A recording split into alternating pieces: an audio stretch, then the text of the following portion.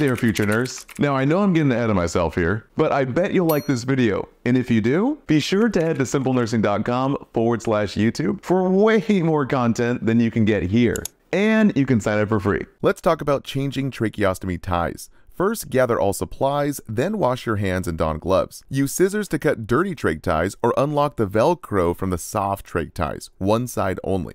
Then clean the skin around the trach ties with saline and gauze. Inspect the area for redness, discharge, or even skin breaks.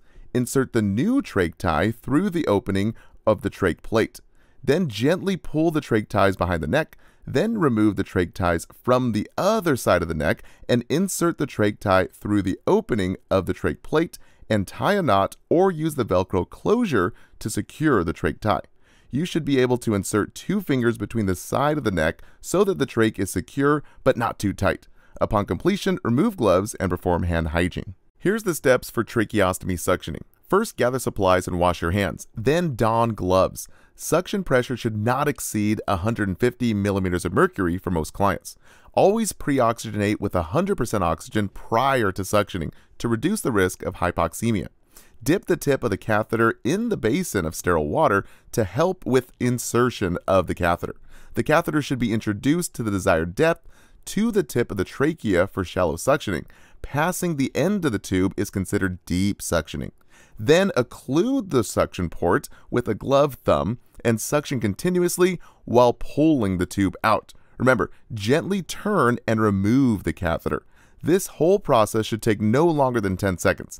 If there's a need for repeat suctioning, make sure the heart rate and oxygen levels are stable between suctioning episodes. Upon completion, reattach any oxygen to the client if indicated, then remove gloves and perform hand hygiene. Let's review the steps for tracheostomy tube cleaning. Wash your hands thoroughly, then don gloves. Open the tracheostomy care kit and arrange the contents conveniently.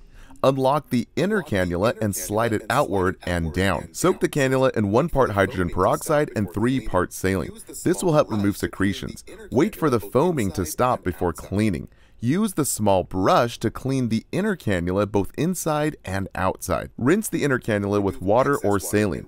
Remove excess water and reinsert the inner cannula into place. Make sure to lock the inner cannula in place, and upon completion, remove gloves and perform hand hygiene. Looking to cut your study time in half? Head on over to simplenursing.com/YouTube. You can sign up for free and get access to all of this.